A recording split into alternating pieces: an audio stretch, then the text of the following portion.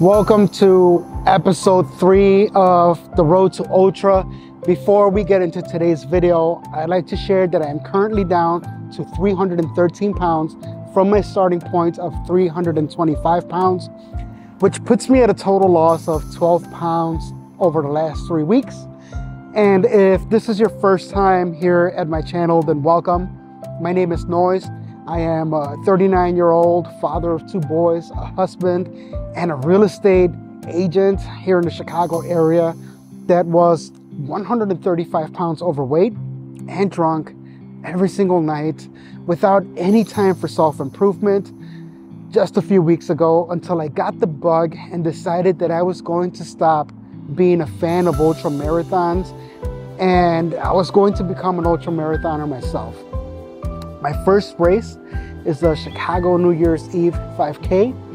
This is what I'm training for at the moment. But as you may already know, even standing on your feet can be challenging when you're 135 pounds overweight. So today I am going to go over my running routine.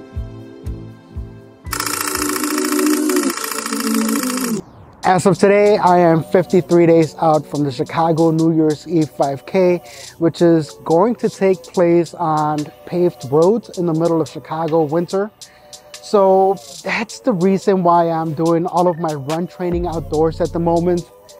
And here's the deal. Since my feet hurt from just walking at a steady pace, weight loss is the most important thing for me at the moment. I need to get lighter so I don't completely destroy my feet or worse in the process. And second on my list is distance. Every one of my workouts from now until the end of the year is going to be a minimum of 5K or 5 kilometers or 3.1 miles here in America, instead of focusing on time. I'm doing that so that my feet and legs are adapted to the race distance by race day. Third on my list is speed, which will come naturally if I could just stay consistent with my weight loss and keep up with the training volume or distance that I set for myself. And if you're anything like me, this probably sounds more complicated than it actually is. So here's exactly what I'm doing. I measured a 3.1 mile loop in my neighborhood and made it my official 5K route. The route isn't very challenging, so it makes things a little bit easier because it's solely me versus the road and not the other way around. Funny enough, I just got over a pretty bad brief COVID beatdown. So even though I already tested negative, my body and lungs are still a little beat up. So I'm treating today's session as, run number 1 per se, because in the last 3 to 4 weeks, I've only trained a bit. I've been more focused on staying sober. But it's time to buckle down and get serious about this training.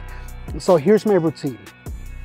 I'm going out for early runs on Monday, Wednesday, and Friday morning. I start off at home with a 5-minute dynamic warm-up. As soon as I get out of bed, then I lace up and head outside. Even though I warm up before beginning my workout, I'm still very intentional about easing into my run, just so that my muscles and joints have a few minutes to adjust to the impact of being out in the elements on a harder surface. With that said, my first 2 blocks in my route that I've made for myself are pretty much just a brisk walk for me. I do make sure to keep a steady, fast pace. And by the time I get to block number 3, I begin to run as slow as possible for as long as I can. And then when I hit block number 4, I walk at a fast pace again until my body and lungs are ready for the next run.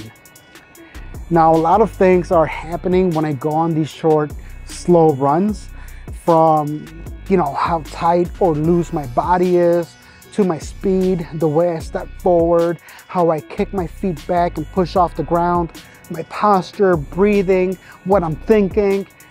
So, out of all those things that happen when I run, the one thing I'm focusing on as I prepare for my first 5K is breathing.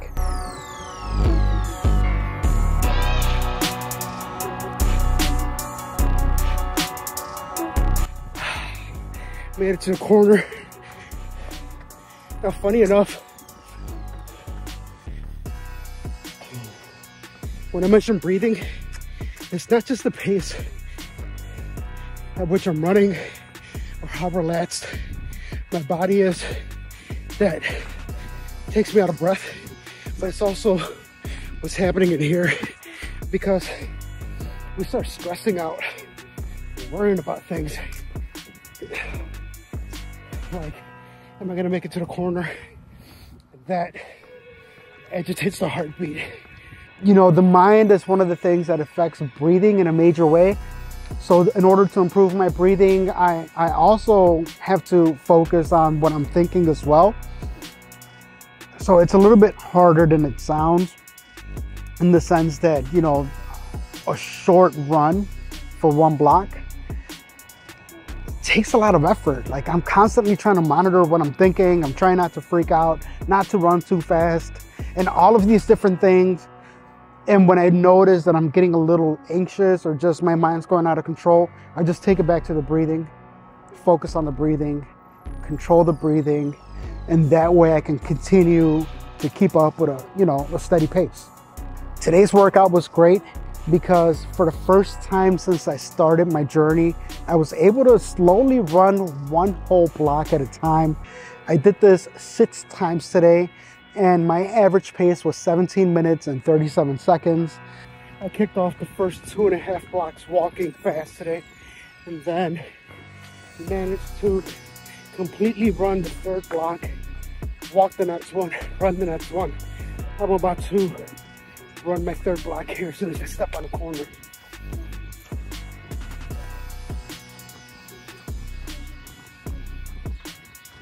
This is a really slow pace. Just trying to control the breathing. Make it to the next corner.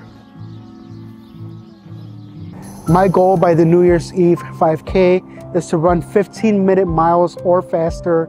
So as I continue to run on Monday, Wednesday, and Friday, I'm going to consistently push myself to run a little bit longer than my previous time.